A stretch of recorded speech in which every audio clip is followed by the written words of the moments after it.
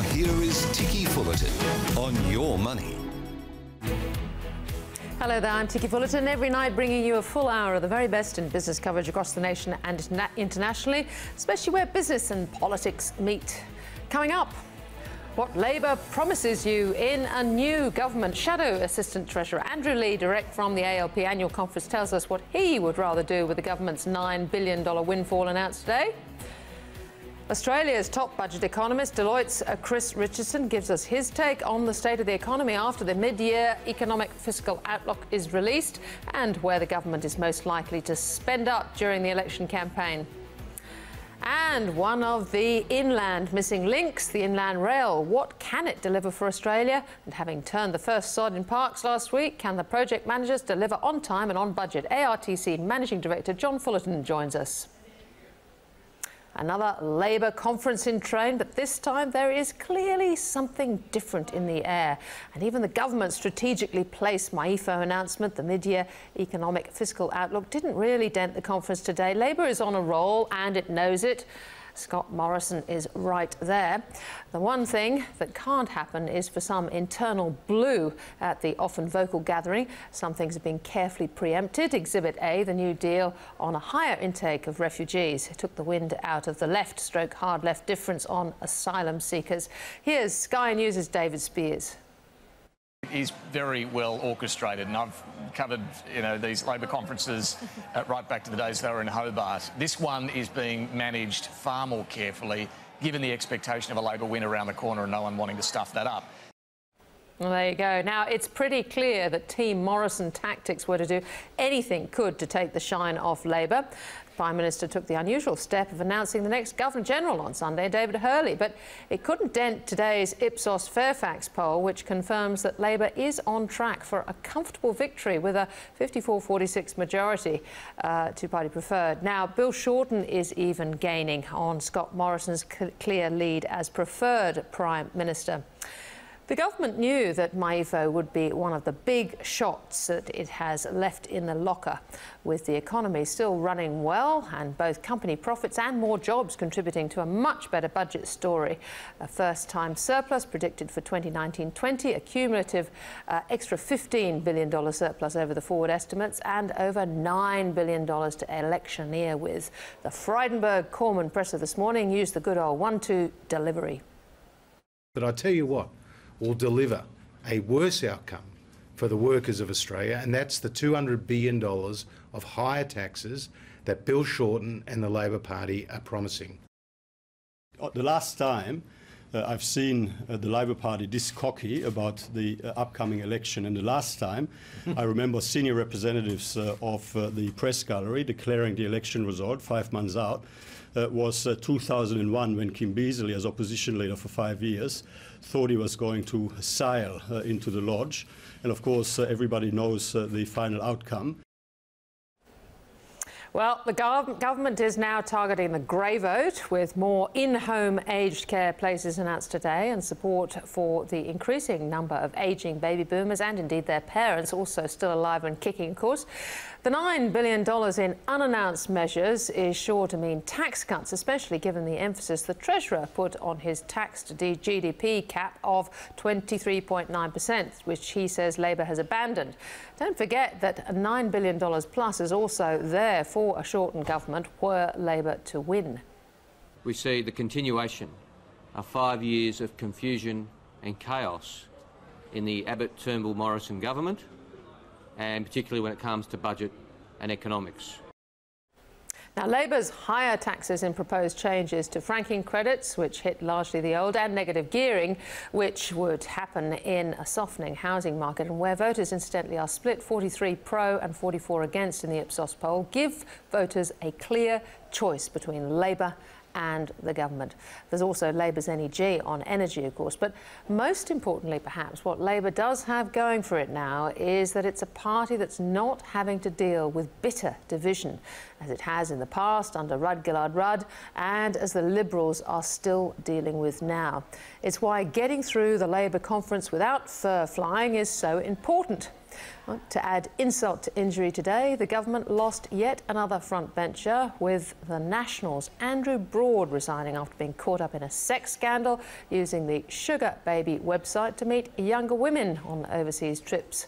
All that hard work on MYEFO only to be matched with yet more dishevelment.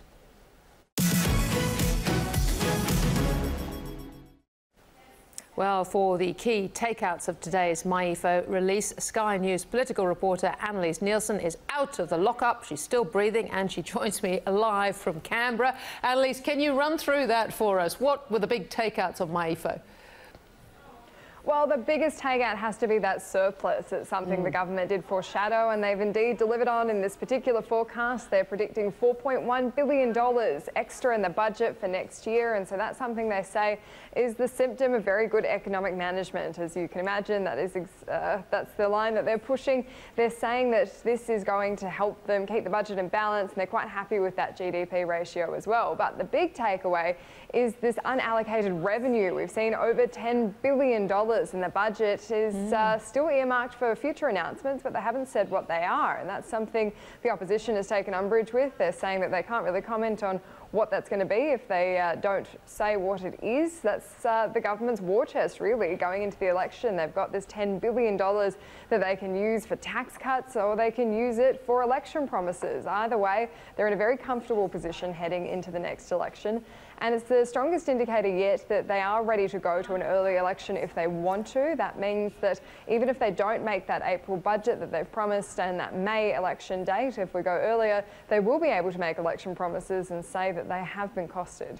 Yeah, and it looks like that some of that money at least will go to tax cuts, you'd think, given that they want to keep the tax to GDP cap where it is. And that's exactly right, Ticky. And what they've been saying is that they're really attached to that $4.1 billion surplus now. And so that's a key issue for the government, that whatever they put into the budget, they can't go any lower than that, because then that will become the opposition tagline, is that they're depleting the surplus and they're on their way to financial ruin. As you know, things always get very heated going into an election campaign. We already heard a bit of that today. As you prefaced, there has been some pushback from Labor. They have been saying that they wouldn't be lowering taxes, but they would have more spending in key areas that they think is important. And we're hearing a lot of those different policy priorities coming out of the conference in Adelaide at the moment. But what we're expecting from the coalition is very targeted promises. Already they've promised, I think it's $553 million for an aged care package that would include more aged care places. That was all part of the MYEFO budget. They were on a very good news story this morning before the Andrew Broad story broke. Well, exactly. Well, let's come to that right now. I mean, how damaging? That really took the shine off MYEFO, surely. Oh, absolutely. And it's just really odd that the Nationals leader, Michael McCormack, acknowledged in this very quickly called and brief press conference when the news broke that he had known about this for 2 weeks. And so it's unusual that New Idea broke it before anyone else got to the story, and it is quite an extraordinary one, just because Andrew Broad is one of the first MPs who was calling out Barnaby Joyce for his indiscretions earlier in the year, which saw him ousted as leader. He was one of the first ones saying he wasn't representing family values and had to go. So it is quite a turnaround to see him accused of something almost equally as salacious. It's something that Michael McCormack's also said that there could be an AFP investigation, and there hasn't been a lot of clarity about what that would be around. It's unclear from the circumstances why AFP would be investigating, whether that's something to do with Hong Kong jurisdiction or what, but this story is certainly not over. Yeah, well, Andrew Broad obviously in a very large greenhouse there throwing stones at Barnaby Joyce earlier. So this is likely to kick on, is it, this scandal? Well, it is quite an extraordinary thing to happen. It's quite a salacious thing, and it's one of those stories that does translate to the general public. While we're all very deep in papers in MYEFO lockup this morning, and most of the general public wouldn't know what MYEFO was, everyone knows what a sugar daddy website is. So. Well, indeed. So finally, how do you see the Labor ALP conference ending up? There doesn't seem to have been any huge spats and rows, which sometimes the conference can be famous for. Everything is very controlled, as David Spears was saying.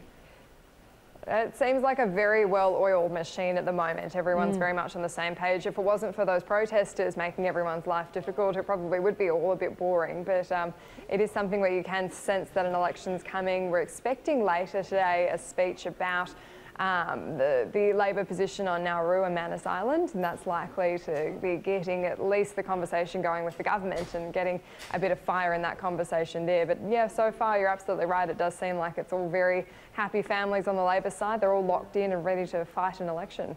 Annalise Nielsen, thank you so much for that wrap. It's terrific. Thanks. And a short time ago, I caught up with a Shadow Assistant Treasurer, Andrew Leigh, who was down at the ALP conference as well, of course, in Adelaide. Andrew Leigh, very good to talk. Now, the government seems pretty pleased with how the economy looks, 2019-20, the first budget surplus since the last year of the Howard government, and it seems to have $10 billion to play with going forward. Well, the government would continually criticise Wayne Swan for the fact that while he announced surpluses, the biggest downturn since the Great Depression meant that they weren't able to be delivered. And yet now they want credit because they have announced a surplus. The fact is they haven't delivered a surplus, Ticky. This is a team of people who, in 2013, pledged the budget would be in surplus in their first year and every year after that. 5 years on, net debt has doubled, gross debt's gone through $500 billion, and the government's yet to deliver a surplus. Right, but of course Labor is also guilty of promising a surplus. You don't think we're closer than we have been in a very long time? Well, don't forget the conditions under which Labor was governing. Virtually every other advanced country went into recession. We were extraordinary in that period not to go into recession, largely because of fiscal stimulus and the automatic stabilisers that cut in. The government can't say that. They've got fantastic economic circumstances globally at the moment, but they're failing to act on things like productivity, tackling inequality, getting wages growing again. I mean, workers have barely gotten a pay rise since the government came to office in 2013, Ticky.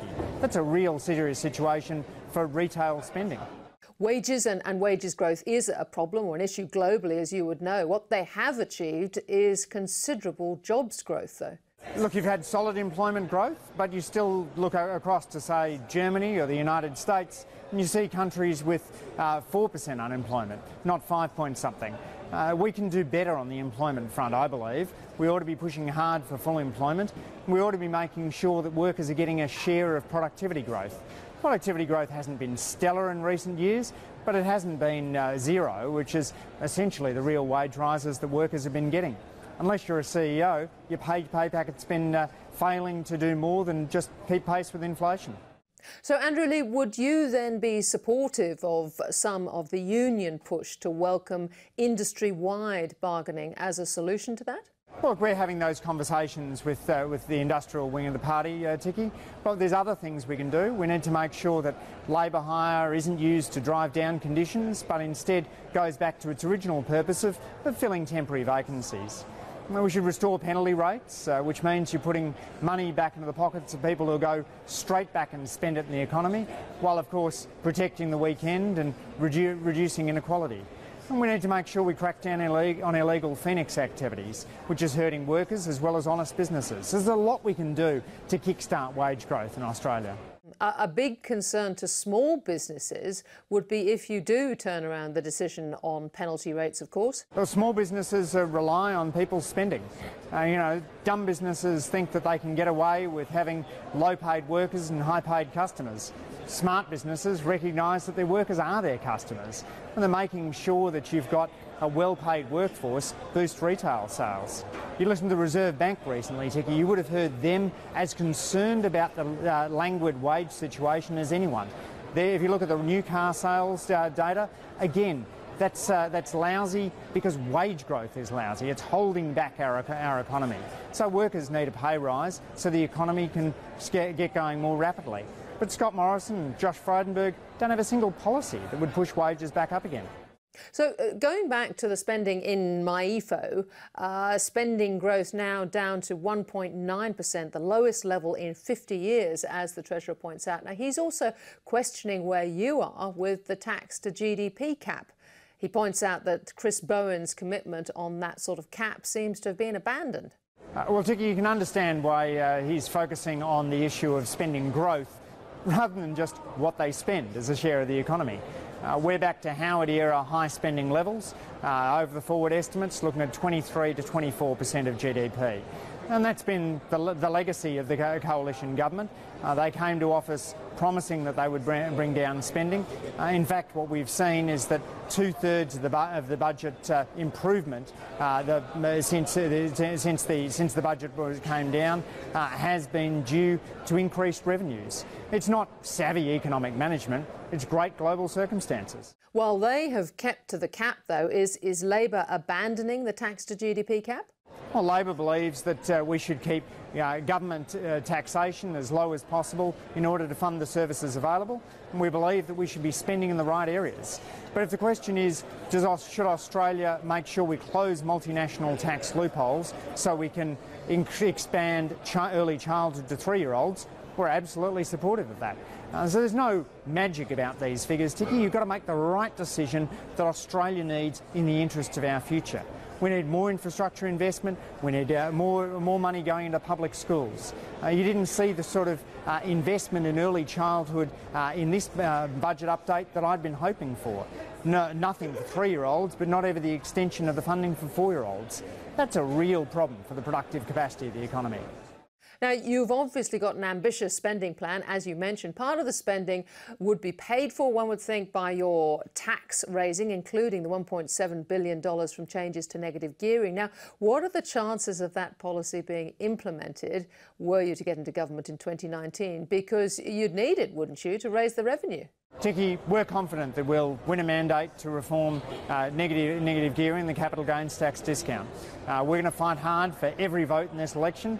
But we know that the home ownership rate in Australia is the lowest it's been in 60 years, that young people are being beaten out at auctions around the country by investors. So we've got to reform these tax breaks, and that's what all the experts tell us. But the budget is also better off as a result of Labor decisions which the coalition opposed. We had the BHP. But how are you going to do it, Andrew? You're very concerned about wealth inequality. How are you going to do it? You're going to spend $250,000 on low-cost rental, for example, but there's no guarantee you're going to be able to get the negative gearing through. How are you going to pay for this? Well, Ticky, will work constructively with crossbenchers as we've engaged with experts. Now, I'm here at the Labor National Conference speaking to a broad cross-section of Australian society at the conference.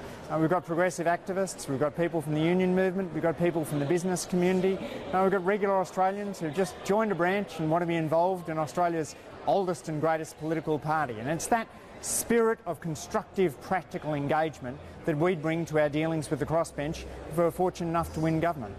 We're ambitious for the nation, Ticky, and we want to make sure that we're able to implement these reforms that Australia needs to ensure that young people of modest means can buy a home. That shouldn't be beyond the great Australian dream. One of the inequality issues, and there have been lots of calls from Chris Richardson right through to ACOS, has been to do something about the New Start allowance. Now, there seems to be a bipartisan pushback against substantially raising the New Start allowance. Why? New Start's too low. And our view is it needs to be reviewed. We're approaching this with exactly the same spirit we approached the pension. In 2007, we didn't go to the Australian people promising $1 increase in the pension. We promised a methodical review, which was then conducted by Jeff Harmer, and resulted in the largest increase in the pension in its 100-year history, taking over 1 million pensioners out of poverty. So we need to carefully review this. I don't believe we've seen the sort of review that we envisage, which would look at impact on employment, on household well-being, get the balance right, and have a strongly defensible decision that flowed from that. All right. Andrew, you're down there at the Labor conference. Tell me, what's the mood down there this time round? Ticky, there's a real sense of purposeness and a sense, almost a sober, methodical preparation for the opportunity to govern. We know that this election will be a tough election, but we also know there's massive challenges facing Australia which only a Labor government can tackle. Whether it's climate change or energy prices, reconciliation or wage growth, It takes a Labor government to tackle those challenges. But coming from opposition into government is a hard ask. And so people have a real sense of seriousness around this conference. There's no fun and frivolity. I'm reminded of the biblical saying about the time to set aside childish things. There is a sense that Labor must be the party of adults in the room, that Australians are fed up with the revolving door in the Prime Minister's office, the backbiting, the loss of ministers that the coalition is seeing. They want good, sensible, engaged government. And that's what they'd get under a shortened Labor government. Finally, revolving doors is the case for Labor as well as the coalition. I see the Prime Minister today was accusing Labor of assuming victory. You're talking about a certain level of control and seriousness. Presumably that's exactly what had to happen. It's a very controlled conference. Well, people have been negotiating on a whole range of things, and that's what a good political party does. We talk to everyone, we work it through, we arrive at the sensible centrist approach. We've been stable and united under Bill Shorten for more than 5 years now, having changed our rules to give that stability to the party. And that's then channelled itself, Ticky, into this focus on policy.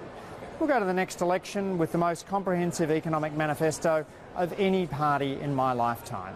A policy of reform for the sorts of issues that Australia needs, under the leadership of Chris Bowen, Tanya Plibersek, Jim Chalmers and of course Bill Shorten.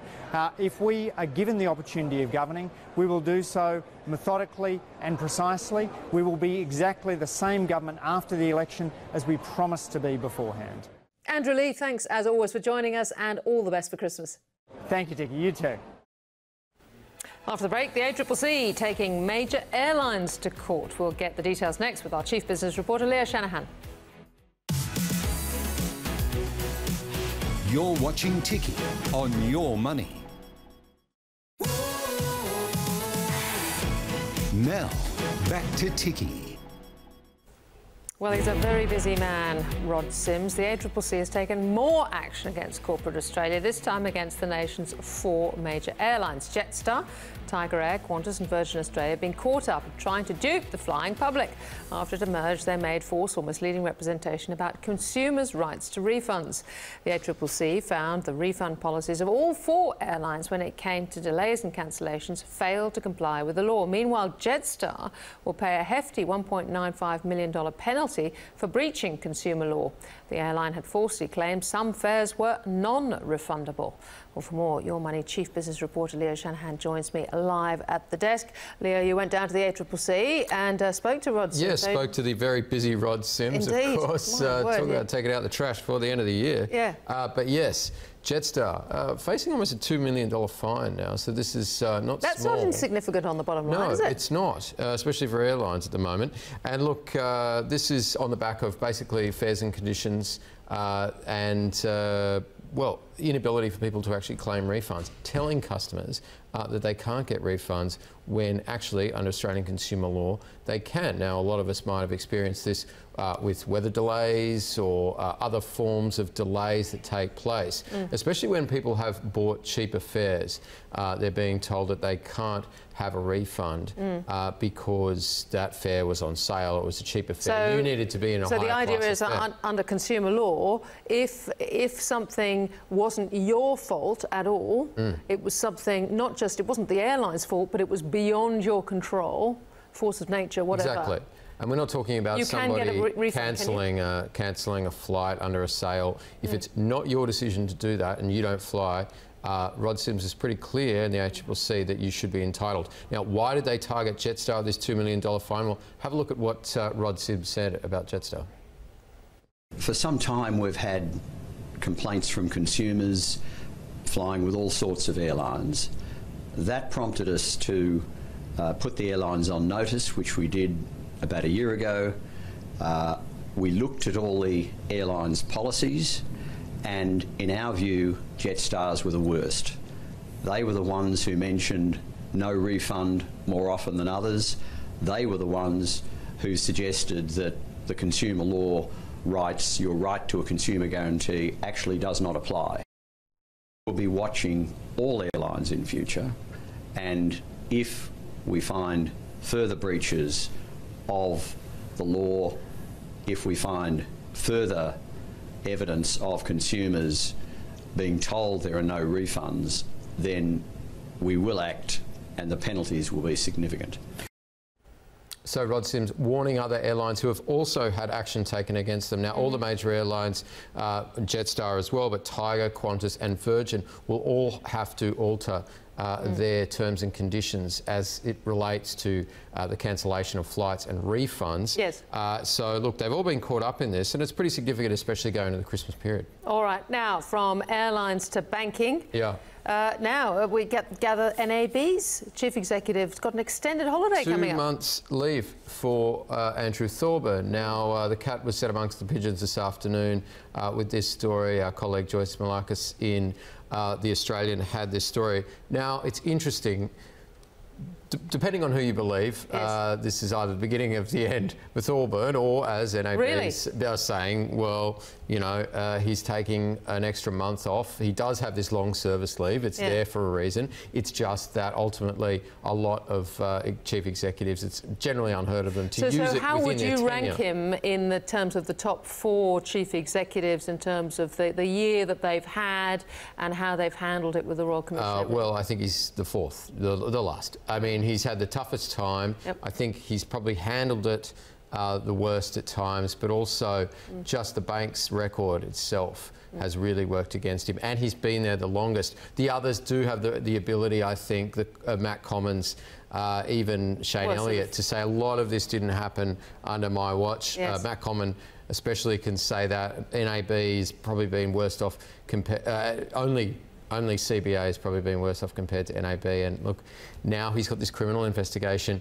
into his former chief of staff in the middle of the office. Yeah. There's a lot going on at NAB, and the question is, can Thorburn really hang on? He is, by his own admittance this afternoon, he's put out a statement to his internal group saying, look, I spent time with our executive leadership group, told them of my plans, the biggest and most relentless year of my career, he called it.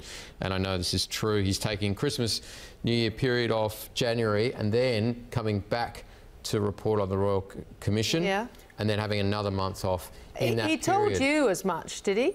Well, look, have a look at what Andrew Thorburn told me in November when I spoke to him at results time. He did allude to taking a break. Will I be speaking to you next year at results, or will it be Mike Baird or someone else? Are you planning to stick around? Yeah, well, look, I love what I do, Leo. I believe the bank's purpose and vision is the right purpose and vision. The team I work with are good. We're underway in a transformation, and I've been in banking for over 30 years, and I believe in it more now than I ever did, notwithstanding what's happened. And I certainly going to take a good break at the end of the year, but I'm looking forward to the year ahead. So, looking forward to the year ahead. A good break. So going back to the issues with his former EA, now that's obviously a court case which is or a case which is going on. Yeah. Right. And it's becoming more and more spectacular. Well, as we've reported in the last couple of weeks, we've got the Australian Crime Commission freezing assets. We had those raids last week, so this is coming to a very pointy end of this investigation now. If charges were pressed in this investigation for Andrew Thorburn to be on deck at that time, where a lot of details were coming out. Yeah. Notwithstanding, we should say once again that no Thorburn charges have been laid, and Andrew Thorburn is not a suspect in the case. No. But this did relate, as we understand, to an investigation that involves his chief of staff. So if details are dripping out in that period and he's on deck, maybe it's easier to say, well, he's away for this period, and well, just because the optics of it are so. Yeah, I mean, look, it's a really tricky one. I don't think it makes it any better that he's away. Maybe it means that he doesn't have to deal with it, and they can always say. And what about the sort of broader largesse that NAB? Obviously, you were talking about it earlier. Yeah. And I think that's what's going to hurt Andrew Thorburn in this case. It's not so much criminal implications on himself or other executives around him. It's taking the top management away for these trips, and it's this banking largesse in a context of the Royal Commission, in a context of a general anger towards the sector. So look, we've got an AEGM on Wednesday in which they're likely to have a first strike and probably a record against them. So that just really caps off a annus horribilis for him. Right. Well, look forward to talking to you about that after that's happened. Leo Shanahan, thank you very much. Thanks, Ticky. After the break, we'll get the numbers crunched on today's MYEFO update. Partner at Deloitte Access Economics, Chris Richardson, will join me next. This is Ticky on Your Money, covering the big business stories.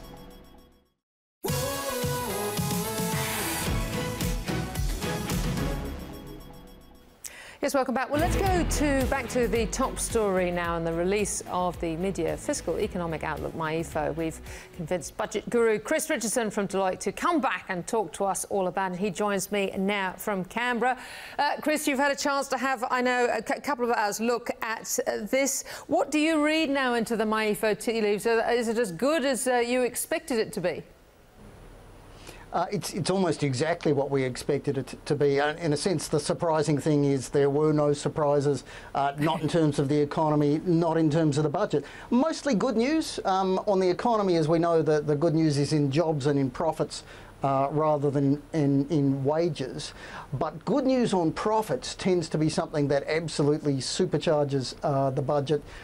You're seeing Treasury say there'll now be a lot more money in the budget bucket than when they last did these estimates 6 months ago, $31 billion more over the next 4 years. But the government's already got some plans for that. It's already set aside essentially half of that money.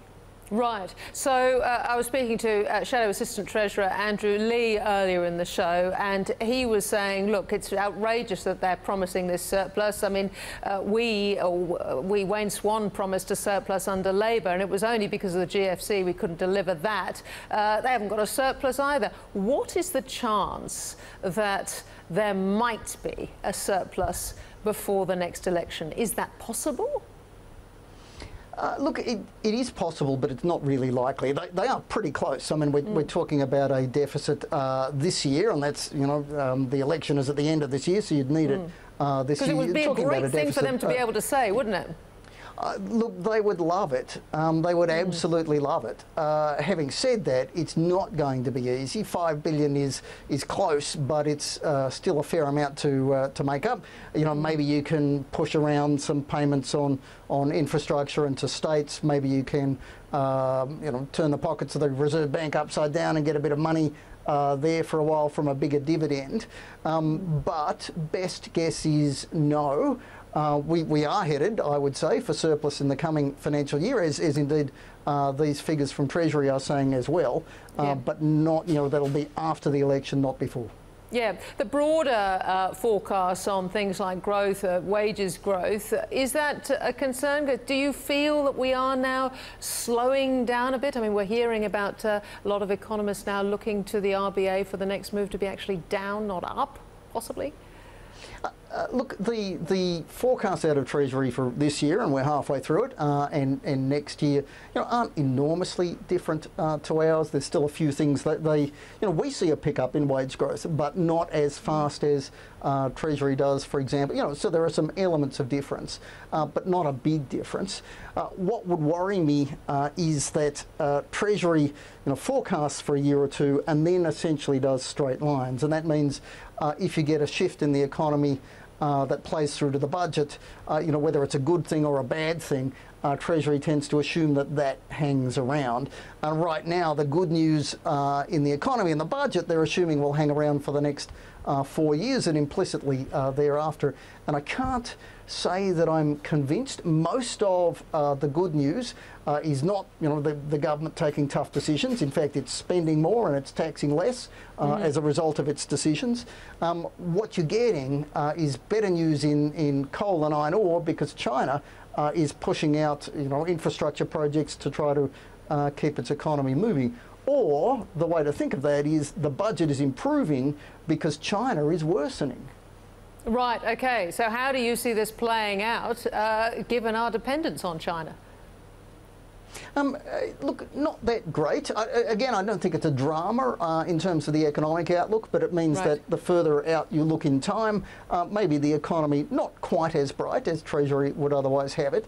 And as always, any difference in the economy gets exaggerated by the time you hit the budget. So, you know, the good budget news of the moment may dry up somewhat. Our problem is that between, you know, the good conditions today and that drying up down the track, there's a federal election, and both sides of politics are going to take that love to town.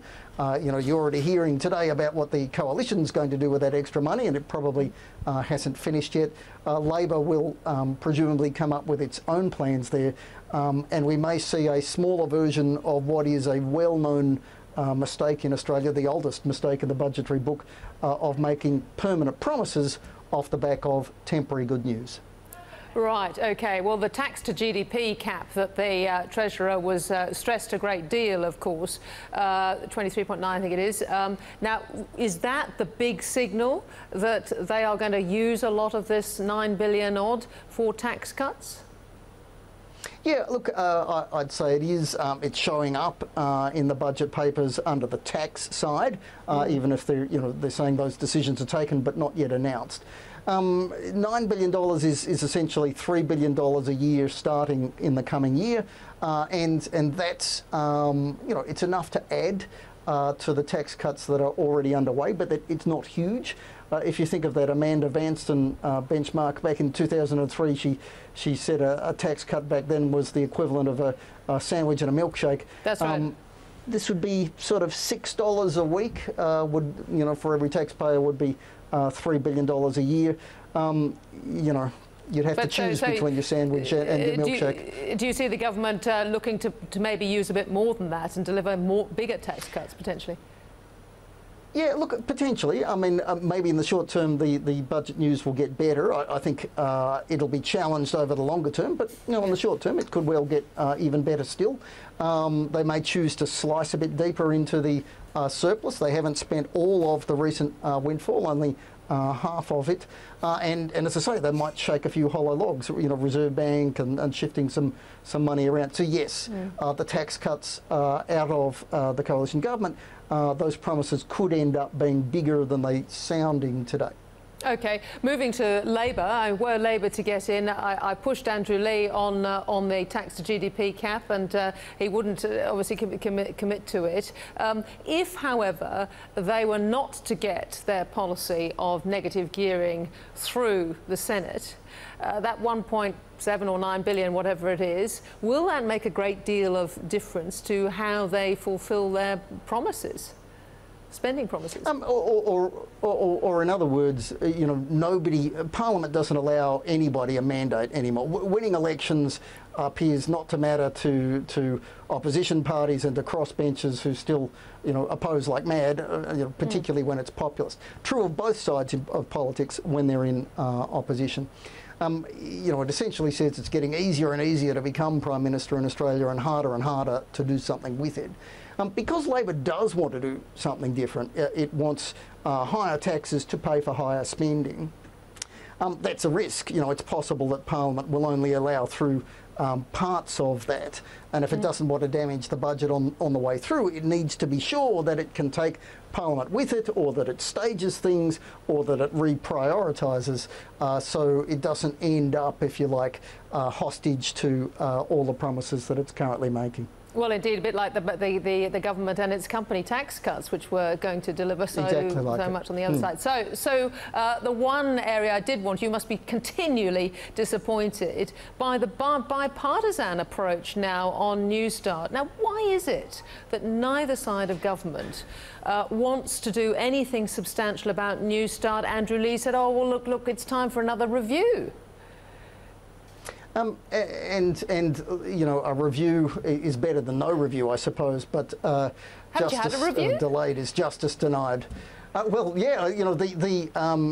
Henry Review a decade ago said at the time raise unemployment benefits by $50 a week, and that was a decade ago. The budget is Australia's national social compact with ourselves, and we use it to do two things: to become more prosperous and to be fair.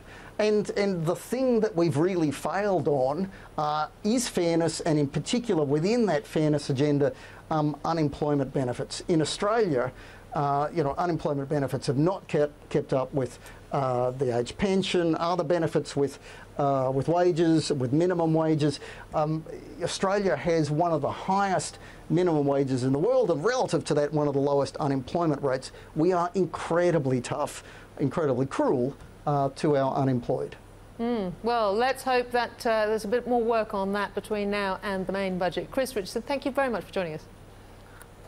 Thanks, Ticky. Right, well, after the break, progress on the Inland Rail project. Finally underway, CEO of the Australian Rail Track Corporation, John Fullerton, next.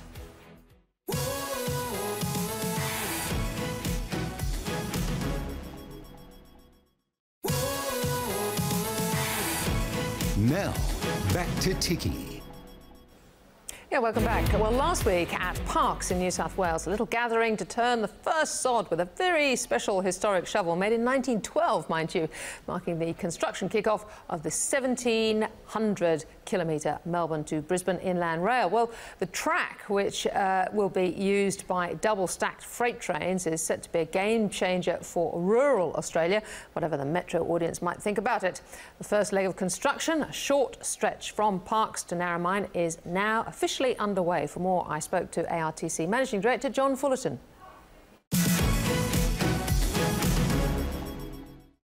John Fullerton, nice to talk. Now, last week you had the turning of the first sod with a very old shovel, I think.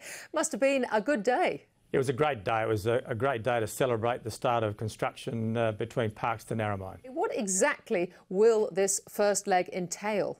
Well, Parkes to Narromine is about 100 kilometres of existing track that we operate, a regional line, and we've also got about 5 kilometres of greenfields track to connect that new section with the east-west track to Perth. Yes, so you're starting in one of, I guess, one of the easier parts, largely upgrades, I would imagine?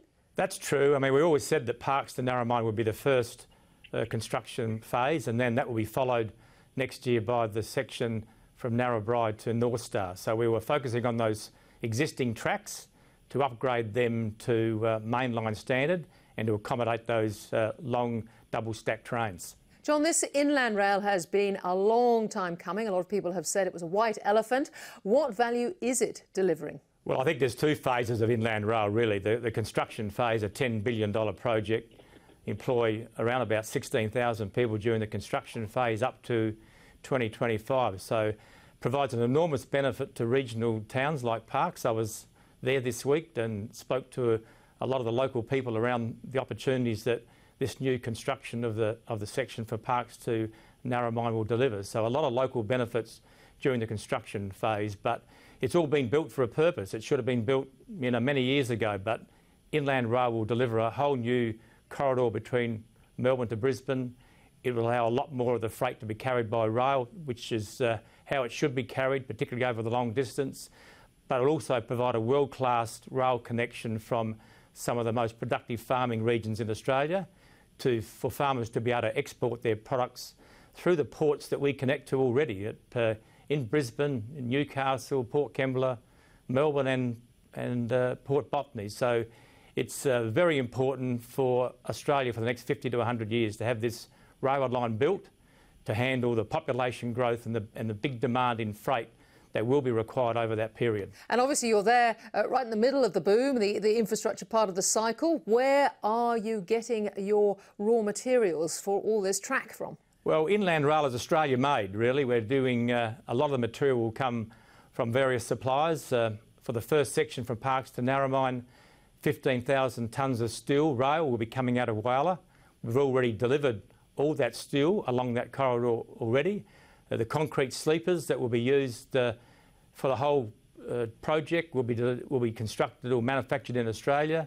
The first 200,000 sleepers have really all been delivered for the section from Parkes to Narromine.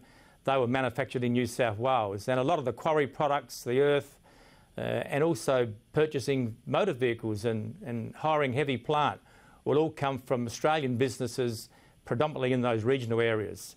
And would you say you're on track at the moment? You're on schedule? Yes, we are. I mean, we've put a lot of time and effort into getting all the pre-construction work underway, particularly on that Parkes to Narromine. We've completed the final designs with the engineering companies that we engaged. We awarded a contract back in August to InLink, which is a joint venture between Fulton Hogan and BMD Construction. They were present at the turning of the sod this week.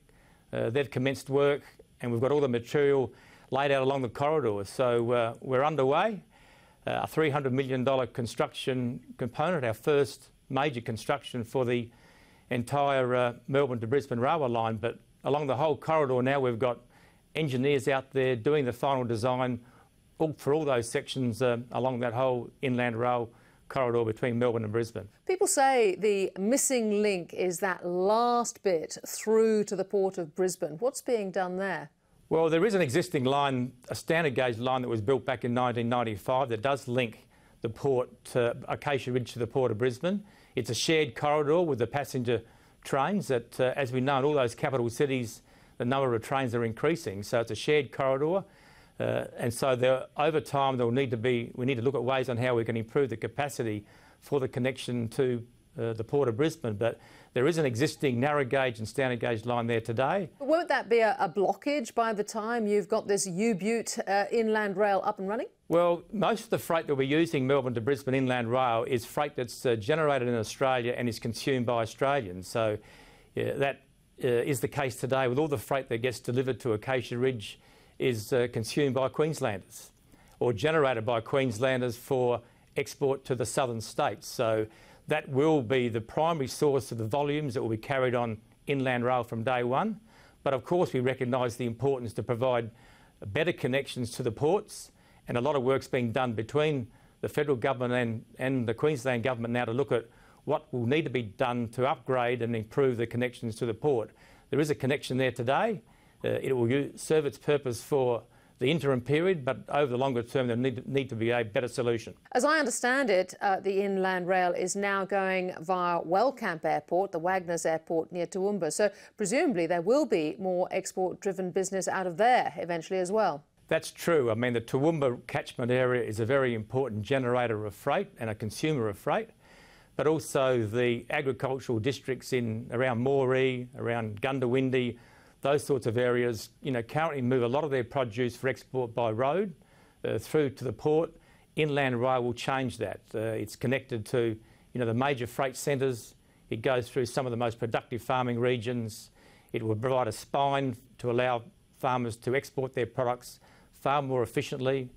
Bigger trains, heavier axle loads, all lowers cost to producers, and that's good for them and it's good for the Australian economy.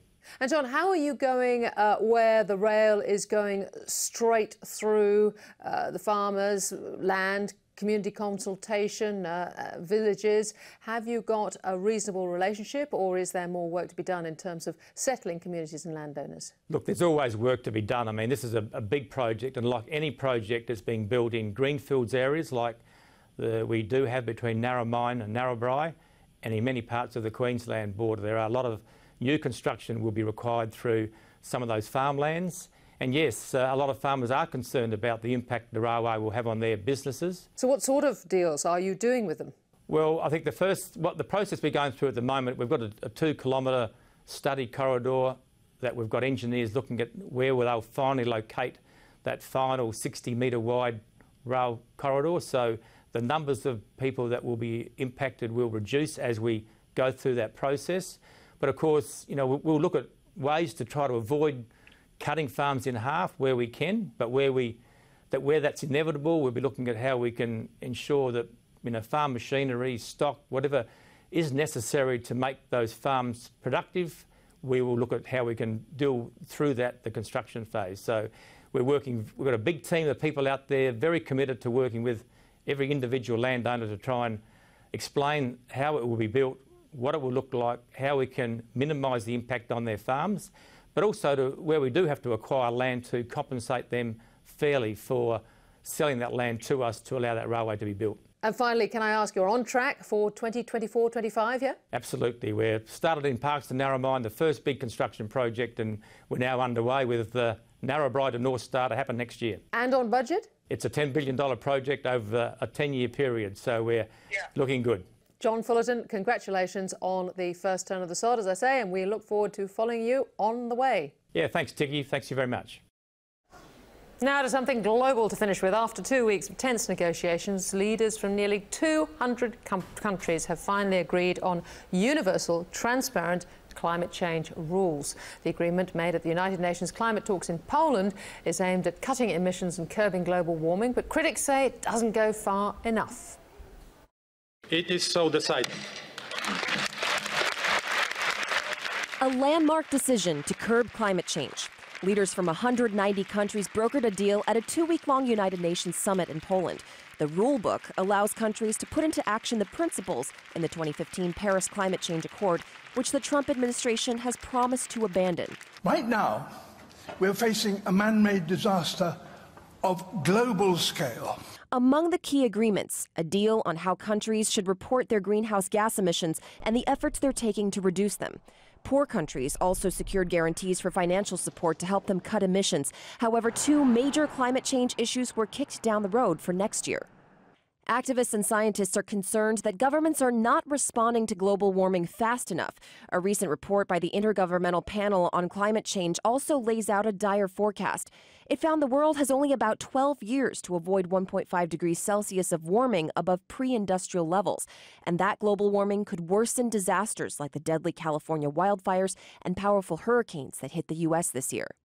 We need new technologies, we need new food systems, transportation systems. We need to make climate change a voting issue. The U.S. was among the countries that pushed back the hardest at the summit, as scientists urged world leaders to take action now before it's too late. The continuation of our civilizations and the natural world upon which we depend is in your hands. I'm Natasha Chen reporting.